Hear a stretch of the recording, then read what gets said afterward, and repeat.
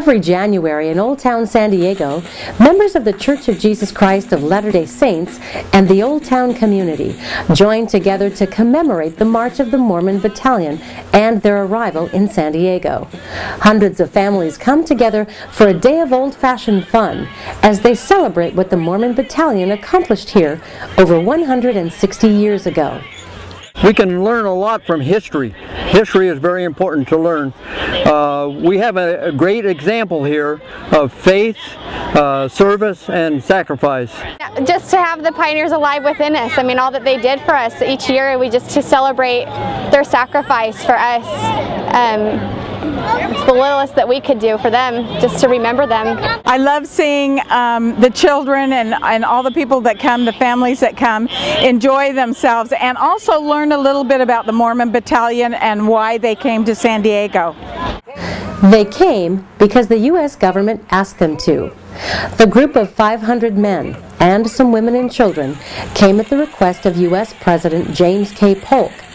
President Polk sent U.S. Army Captain James Allen to Brigham Young to recruit the men. They were sent on the march to assist the Army with the Mexican-American War. They arrived in San Diego on January 29, 1847, after marching nearly 6 months in an epic journey of about 2,000 miles from Council Bluffs, Iowa.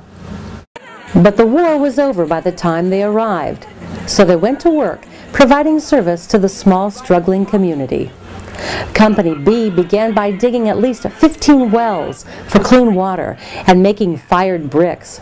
They made almost 40,000 bricks, and they also built the first courthouse in San Diego. The community liked them so well that half of them re-enlisted, and they stayed another 6 months. This Living History Day each January gives folks a chance to experience what this pioneer military group did. Visitors can now try their hand at pioneer skills like brick making, quilting, and outdoor cooking. They can even learn to make rope.